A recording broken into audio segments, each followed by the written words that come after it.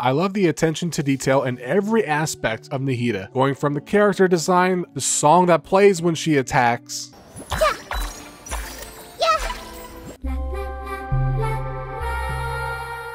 the melody that plays when she jumps, and the fact that she waves in the teapot. She's the only companion that does that.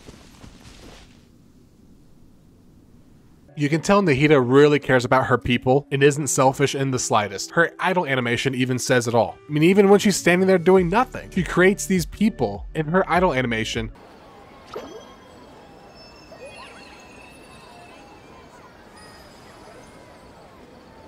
Nahida is definitely one of my favorite characters in the game. It's the little things that matter, right? I mean, she is small, but she does have a big heart. Let me know if you're a fan of Nahida in terms of gameplay, character design, story quest, all of it.